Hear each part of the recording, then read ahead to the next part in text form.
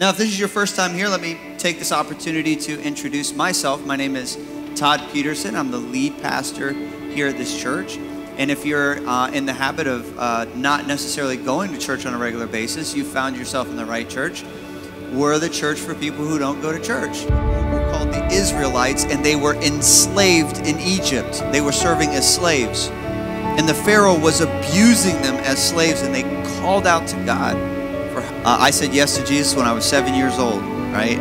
And even as I was studying for this, I felt like I got closer to Jesus because I was studying about the Lord. So I missed out on everything else I've said here today. Do not miss out on these next few moments.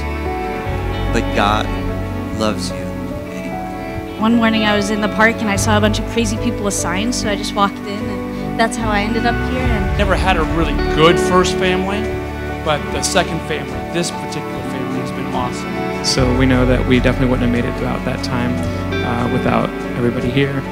So I'm thankful that here I was able to get baptized as an adult. And I really liked it here. And I felt God tugging on my heart to come here. But there's no greater feeling in this world than when you see a kid come to know Jesus. I came from a church before I started coming here where I had such a bad taste in my mouth because of the people and the judgment and all that stuff that I didn't want to get involved here at all. I was so, if you recall, very standoffish even when you would try to talk to me. I don't want to get involved.